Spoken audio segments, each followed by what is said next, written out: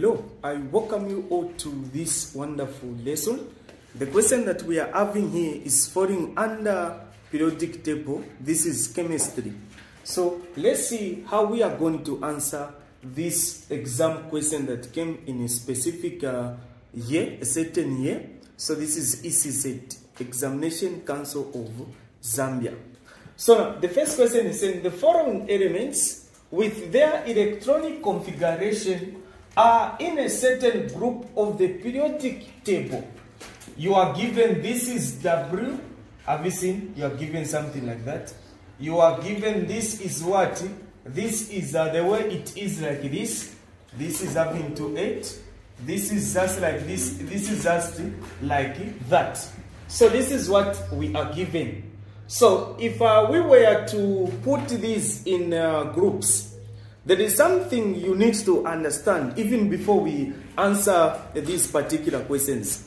I remember telling you that the number of shells would determine the what? The period.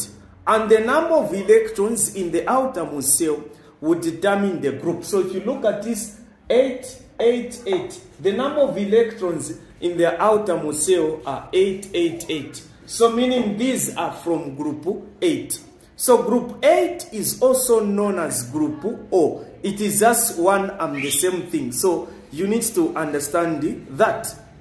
Aside knowing that, so looking at this one, the way it is like this can be idiom because these are what from group 8. And those from group 8 are called noble gases or inert gases. So the question that we is saying, name the group in which these elements belong. It is group what? It is group O or group 8. So we can say group O or you can say group what? 8. It is just one and the same thing. Aside knowing this, we've got another question that is saying, what accounts for chemical and reactivity of this group of elements? So the accounts that makes them unreactive, it is because of their electronic configuration. They have got full electrons in their outermost shell, which means that they don't have to gain or to lose electrons for them to be stable. So the answer that you're supposed to put here, you just say because of their electronic configuration. Their outermost shell are full electrons, which makes them not to have a tendency of losing or gaining electrons. This is what you are supposed to do. So you'll be answering this particular question with a periodic table given to you. So if you were to check, these are falling under group 8. Then we move down to the next question. W is used in weather balloons. Explain why W is the most suitable for this use. So if you check W is this one. Why is it that it is used in balloons? It is because this one is lighter than air. You now discover that it is able to float and it makes it to go higher. So that is the reason why this one is used in what? Balloons, because this is more lighter than air and it is what? Unreactive. So which means that even as it goes up, it cannot react with other particles. So it is lighter than what? Air, and it is unreactive.